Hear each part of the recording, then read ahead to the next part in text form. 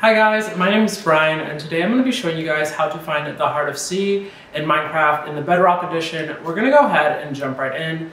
We're on the PlayStation 5 today, so I'm going to start by hitting the button X, scroll down to your world selection, and I have a how-to world made here just so I can show you guys a couple of tips and tricks.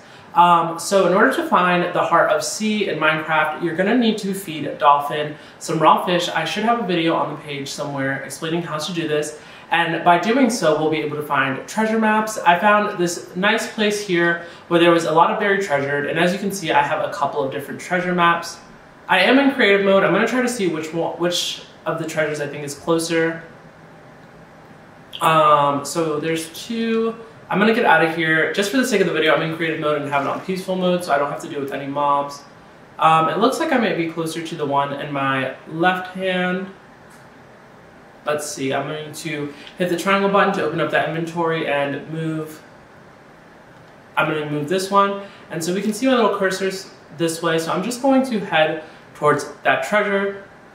And so that's how we're going to find the Heart of Sea, which can be super helpful because that's how you're going to make a conduit in Minecraft. So we're just going to find this buried treasure. Again, if you're in survival mode, you can go ahead and feed the dolphin some fish, and then you can have them lead you to some buried treasure, and then you'll be able to get the treasure map. So I'm going to fast forward this video to when I am at the treasure site so you guys don't have to see this, and I'll be right back, guys.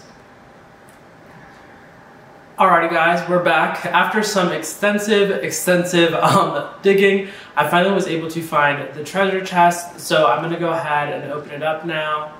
And as you can see, you can't open a chest with a block above it, so I'm going to go ahead and open it up. And as you can see, we have finally found the Heart of Sea. It takes a little bit, but it's super worth it. So we have the Heart of Sea, some chain leggings, potion of regeneration, and some diamond. And again, the way you're going to do that is by feeding a dolphin some raw fish. It'll take you to some buried treasure, which is going to have a treasure map, and then find the treasure.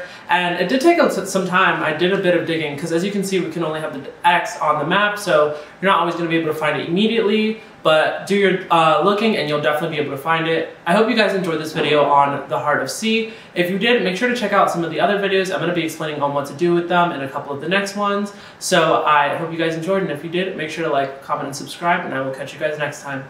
Bye.